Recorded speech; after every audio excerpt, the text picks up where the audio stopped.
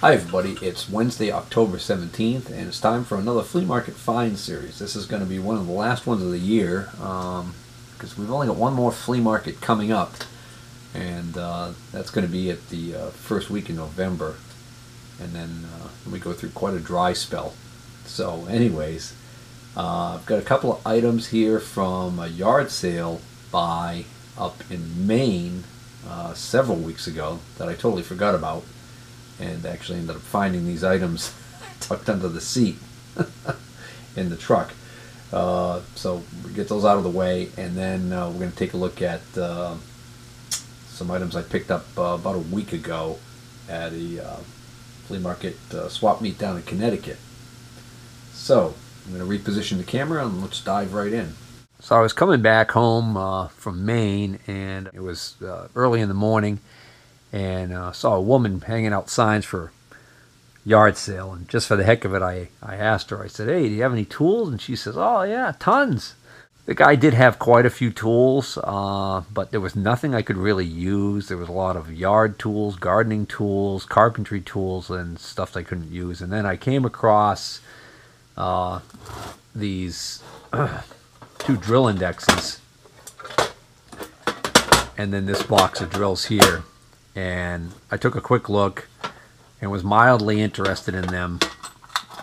And then I thought to myself, I have so many drills, is it really worth it? So I was contemplating whether or not I even wanted to bother finding out how much he wanted for these. And he said to me, yeah, if you want those, how about $1 a piece?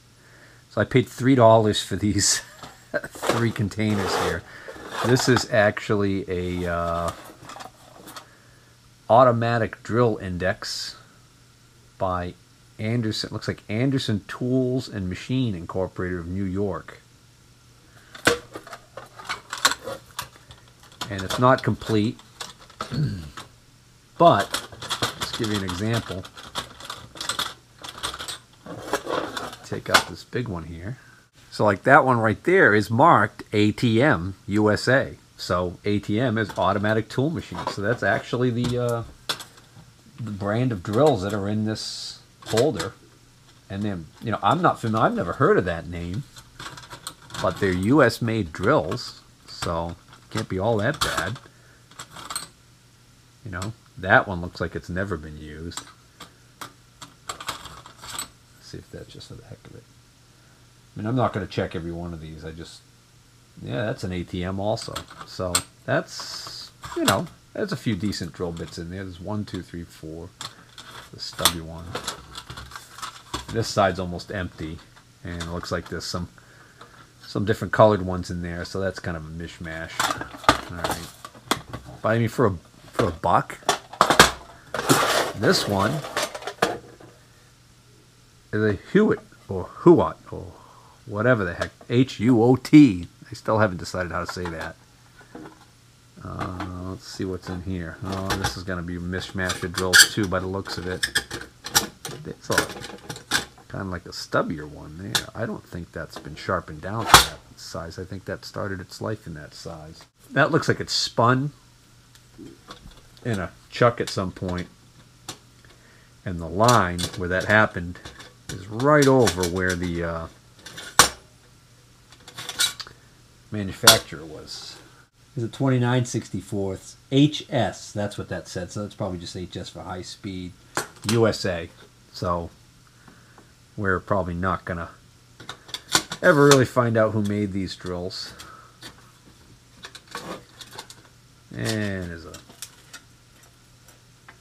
few in there, so yeah, you know.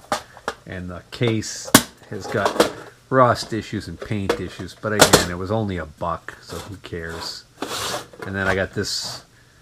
This is an old file card index, in case you don't know what that box is for. And it has, oh look at that, brand new Triumph brand, industrial grade, made in the USA. $1.39 for a 3/16 inch US made drill. How do you like that? I wonder where the heck that was bought. Oh, look at that chisel. masonry drill bit. There you go. A whole box full of a mishmash of drills. Just for the heck of it. Let's see what just a couple of these have for names. Another one marked HS USA. HS. That one's even marked HS, even though it's a different style. You know, that's rusty, but it's still got a good edge on it. As is that one. Not bad. Alright, let's get into something more interesting. So the first vendor that I hit him first thing in the morning because I've been to his table set up before at this swap meet, and he generally brings in just truckloads of stuff and piles it all out all over tables in a big mess, and you have to dig through it. And he encourages people to take buckets that he has and fill the buckets up, and then hit him with you know, have him get with you and he'll shoot you a price. And he's always very good on pricing. Almost always when I've added up in my head what I'm willing to pay for something and then wait to see what he says, he usually almost always comes in just about right about where I wanted to be or less. So I almost always just, you know, say, yep, you got a deal. And I've scored some really good deals there. The last time I was there, I missed out on some deals. He had several machinist items, and there was somebody who was in front of me who happened to scoop everything up. So I only saw the boxes and didn't even see what was in half the stuff. So this time I said, I'm going to try and get there a little earlier and see if I can't scoop something. And unfortunately, he really didn't have much for machinist items this time around. I did get a couple of things, and they're not fantastic, but for what I paid for them, you know, it all worked out in the end. So what I ended up doing was putting together this whole lot, and ended up buying everything he had there, and putting it all in a pile and getting it all for, I think it was $80. And when you end up seeing all the stuff we're going to go through here, you're going to see that I did fine. You know, I did pretty well. There were a couple items in here in particular that are really going to help pay for the rest of this, that I'm going to probably resell them and pay for the rest of what I bought. So well, the first machinist item I grabbed was this large vernier. This is an 18-inch 46-centimeter vernier. Okay. There's remnants of a sticker that was on here, so it looks like this may have already been a used buy previously. But anyways, unfortunately, no case for it, and it's not a recognizable high-end name brand. It's actually a brand I had never heard of prior to looking it up, which is Canon, K-A-N-O-N. So my first thought was, oh, okay, some kind of a cheap Chinese import, and it is an import, but down this end in small print right there it actually says made in Japan, stainless. So it's an import, but it's actually better quality than, like, say, some made in Chinese Char's, you know, El Cheapo brand. And on the back here it has what appears to be the original maybe sticker. It says Tools, Canon, and actually it says Digital Caliper, which it's not, $59. So I'm guessing that this is the original sticker that was on here when they were bought. So these were $59 new for an 18-inch pair of verniers. That's crazy cheap, so that goes without saying. But you know, I don't think these are going to have much resale value, and they're going to be a pain in the butt to ship because they're so long and there's no case for them. So I think I'm probably just going to end up keeping these for myself. I'm sure it won't take much to get that sticker off of there, that sticker residue. Yep, those cleaned up nice.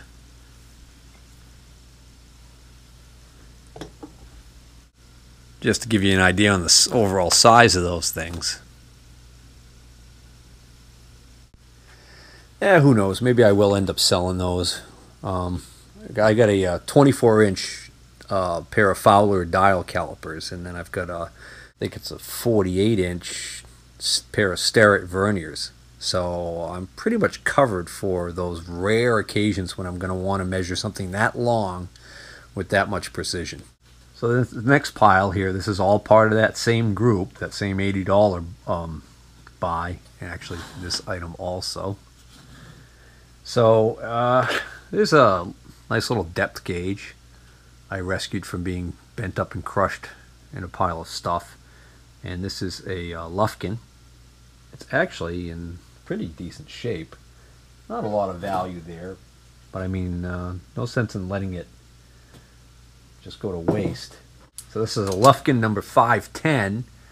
I have already a couple of these, so it's not something I needed. I knew by adding it to the pile it wasn't going to make much of a difference price-wise on what I paid, so I figured I'd rescue it. The problem is I keep buying these, and I don't need them. I'm getting kind of...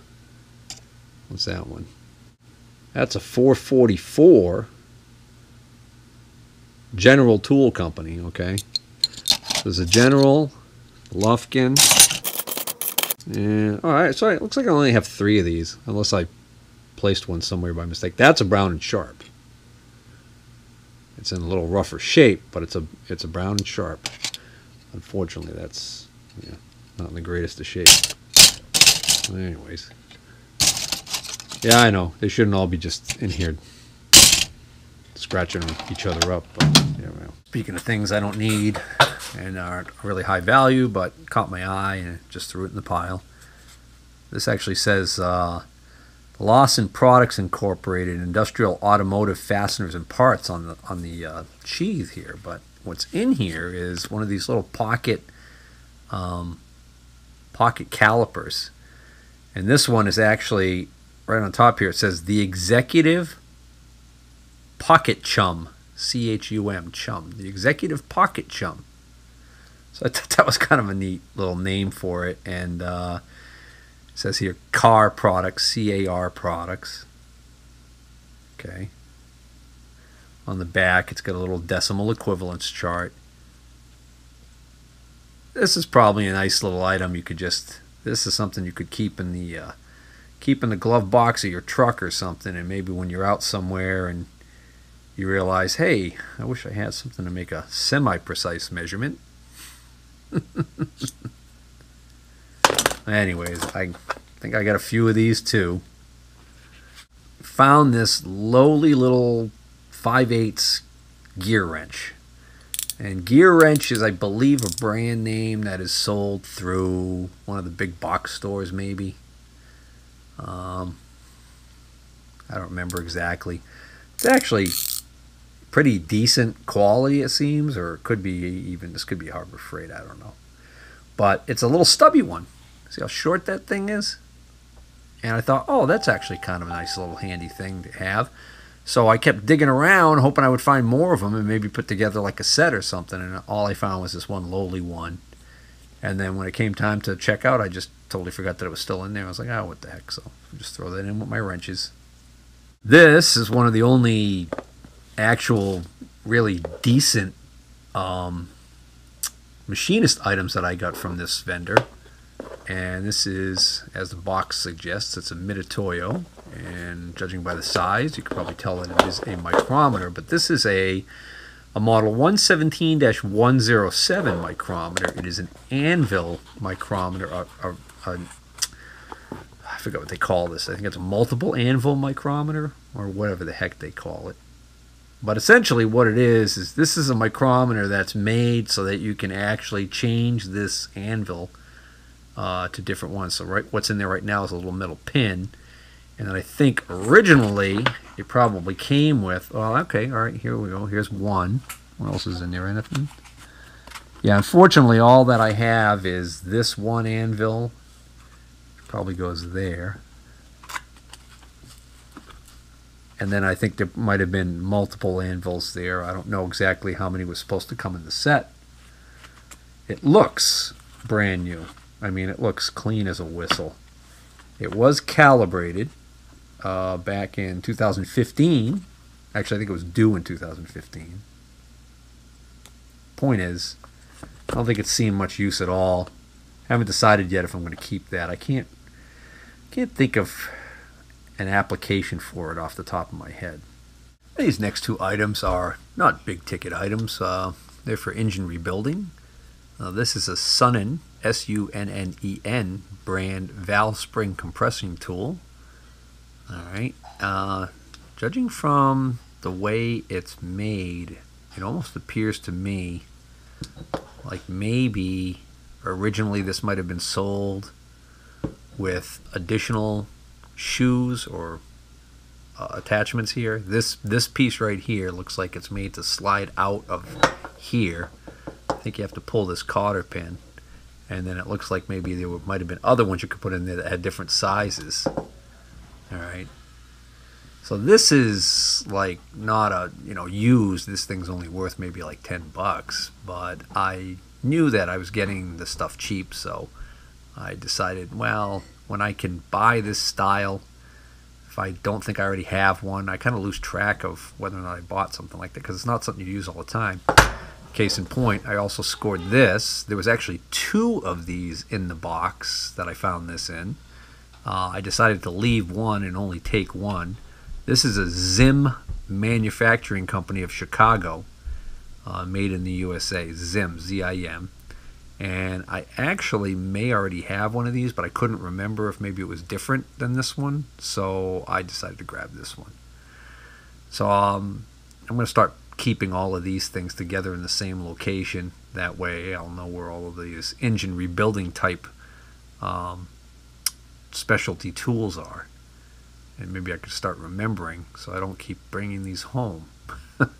Here's a nice bevel square protractor, and it's a Brown and Sharp. So the bad news is it's been left out of its box, which is long gone for quite a while, and it's got some rust on it here and there. But it is a genuine Brown and Sharp. So it's, and the vial, in case you're wondering, is not broken, the little glass vial. So this could actually clean up and be a decent, usable piece for somebody.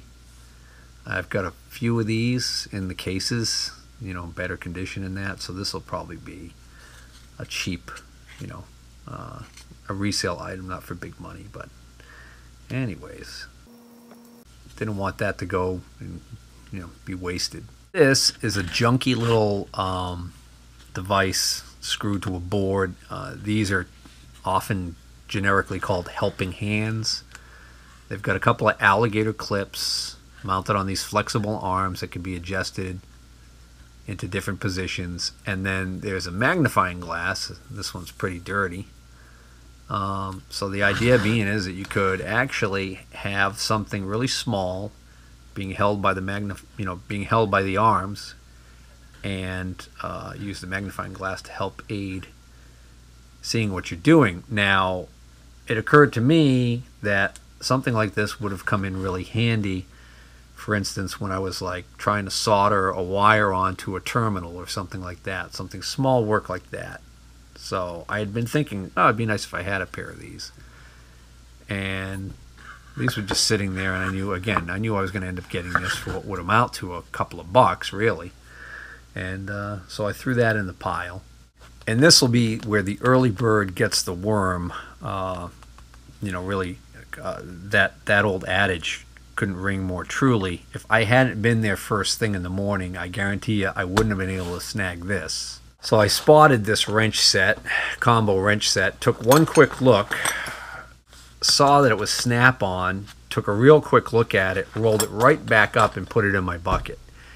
And I ended up getting this as part of the $80 deal. And what this is a 14-piece snap-on combination wrench set, metric. Okay, the only thing that's wrong with it is this wrench right here is a snap-on,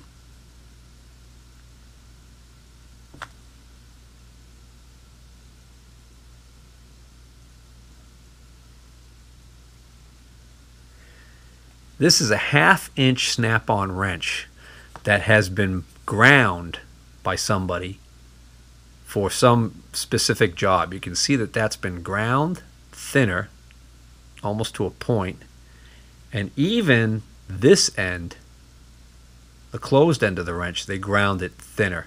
So somebody had a very specific job they needed to do on a regular basis. It must have been pretty important because they sacrificed this snap-on wrench to do it. And then somehow that made its way into, and look what's missing from this set, where this was. The 10mm wrench, probably the most popular size wrench in all of metric wrench history. As far as it seems like every time I go to work on something, snowmobile, motorcycle, whatever, 10mm is always a very popular wrench. So if I get myself a snap-on 10mm combo wrench to fill this missing void, this will be a complete set. And these sets trade regularly for well north of $100 on eBay. Because, again, it's flipping snap-on. Why am I not keeping it? Because I don't need snap-on quality tools for my shade tree mechanicing that I do around here. This is just money that's going to be tied up in my toolbox that I could put to better foolish use. So pretty decent score for 80 bucks. Well, you haven't heard the best part. The best part is I'm not done. I got 3 more items here that were included in this deal. One of which is just this empty box. This is a Milwaukee. I'm pretty sure it's a Milwaukee Sawzall box, and yeah, Super Sawzall kit, 15 amp, 6538-21. It doesn't have any cracks in it. Locks are good. I mean, the box is actually in excellent shape, but there's nothing in there. It's just an empty box. And you might ask, well, Steve, what the hell good is an empty box? Well, I'll tell you what good is. I own 2 Milwaukee Sawzalls, and I've used both of them, on more than one occasion, so it's not like it's a waste to have 2. It's always nice to have a spare in case something goes wrong or for whatever reason. But one of them I bought used, and it has no case. So that's a good reason to score a used case. This is the other one that I own, and this is exactly what it looked like when I bought it. This case is horrible. It's an original metal Sawzall case. It's so rotted that the hinge has completely given away and separated from the lid. So this is just a complete piece of garbage. And there's my lowly Sawzall in there.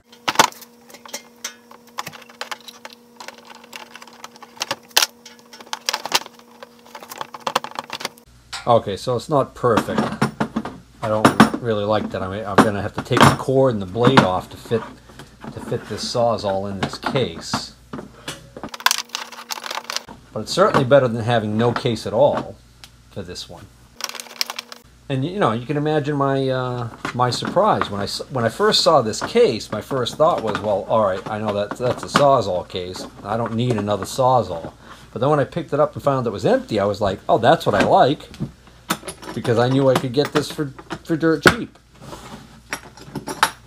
And the reality is, when he was tallying up all the stuff and going through it to come to the $80 price, when he got to this case and saw it was an empty case, he said, well, all right, you can have that. So he was basically telling me, this is $0 because you're buying the other stuff from me. So I'm happy about that. He had several large C-clamps sitting there, and this is the only one I decided to take. This is, well, this says it's a 112 Jorgensen. Jorgensen is a good brand name of wood clamps, I know, so I recognize that name. The reason why I didn't take the other ones was because they were all butchered in one way or another. A lot of them had things welded onto them that shouldn't have been there, and even this one doesn't seem quite right to me because there's a nut on here. I can't see what's holding that nut on there, but this doesn't spin independently of this. In other words, I would have expected there to be a cup here. So I don't even know what the deal is with that. But I like the size. It's a shallow throat, okay, but very long this way. So I knew I was going to get that cheap. So I put that in the pile. All right, so another item that I scored early on, I saw this sitting on the table and I asked him what it was, because my first thought was I thought it was an old film strip projector from back in the days when I was in grade school. And he said, no, he said it's an old builder's transit. The case is cracked right here, but you know, it's I like that. I said, okay, yeah, I recognize that name, David White Instruments. And I'm not a person who deals in surveying or anything, but I had on more than one occasion toyed with the idea of maybe picking one of these up. You know, the guys today, they're going to use their laser levels and do a lot of this stuff with high-tech gadgetry. But back in the day, you would use something like this when you were, say, laying out a foundation to make sure it was square, and also calculating elevations. So, isn't this pretty? Take a look at what a nicely made piece of equipment this is. This is all brass, these pieces. All these little knobs are brass. Even the eyepiece. Okay. It's got a little storage spot for the plumb bob.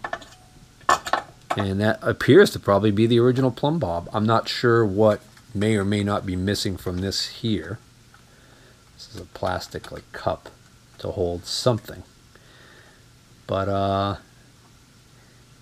this is kind of a neat thing. So it's got almost like a ratcheting effect. Must be a way to release this. Or do you just go all the way around? I don't know. Alright, so here's the tail of the tape. This is a David White. It actually says manufactured by Realist Inc. of Menomonee Falls, Wisconsin. I think I'm saying that right. Menomonee Falls, Wisconsin. This is a model 8300, David White. So when I first walked up and I asked him, I said, well, what are you going to get for that? He wanted $40 for it. And I didn't say yes. And he's like, well, you tell me. And then he walked off to help some other people. And I said, well, you know, I'm going to get more stuff. So I took it and put it in my pile. And then we ended up doing the deal for $80. So I'm thinking this should have been maybe like $30. And that means all that other stuff we just went through was $50. Which is fantastic. A fantastic deal. So I started the day off with a positive mental attitude. Now looking online, eBay, the last couple of there's one on there right now, starting bid of $59. Doesn't have a crack in the case probably either. So, and previous sales, found one on eBay. Again, looks like it's probably doesn't have a crack in the case. Sold for $59 and another $30 shipping. So what I'm getting at here is that because of the damage to the case, this is probably like a $40 or $50 item. Unfortunately, it's just not that valuable, you know. But hey, maybe I'll be able to use it and have some fun with it. I asked him about the tripod, and he said, nah, he said didn't have the tripod with it. But then as he started unpacking more and more stuff, lo and behold, we come across this tripod. So I'm not going to bother setting it up, but what we have here is a CST/Berger, B-E-R-G-E-R, tripod. This is a tripod for a much more modern transit, or maybe even a theodolite or a station. I don't know. It's got this brass connector here, threaded piece with a knob to thread into the base of whatever was supposed to be on here. Okay, it's got the I don't know what you call this thing, but the long telescopic ruler type of device that the other gentleman would stand in the distance holding up. It's got some damage. It looks like it was dropped or bent or something here, so we've got some bends in it. All right, but that was included in the deal. So, you know, if I really want to use this transit, I'm sure I could probably make an adapter plate to get that to sit on there. So that's my little foray into the world of surveying. Well, not really surveying, but... And that's the other thing, too. I was thinking, I wonder if I could use this to actually lay out lot lines. I mean, I know it's not... It's not... That's not what it's originally designed to do, but I mean, realistically, it does have... you know, it does have an angle readout here. So I might be able to actually do that. Maybe find some lot lines that I haven't seen in a long time. Oh, gee whiz. It might be a little trickier than I thought trying to mount this on that tripod. I was just trying to figure out how this comes off of here. And it turns out this is actually part of the base of the whole unit. And it actually screws in for storage. It screws onto this base. Like so. Check this out.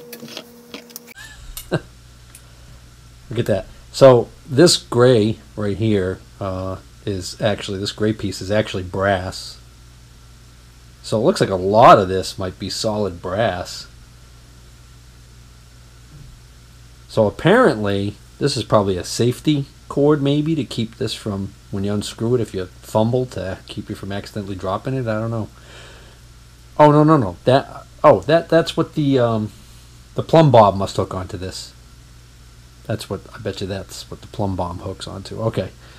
Point is, to mount this on the tripod, you must have to have a piece that has male threads on it like this base and attaches to the tripod. Or the tripod itself maybe had a top like that. Maybe there was a special tripod that came with this. I don't know.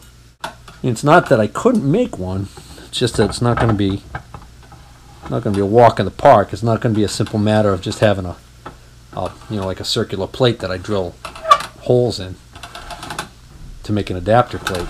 This is going to be a little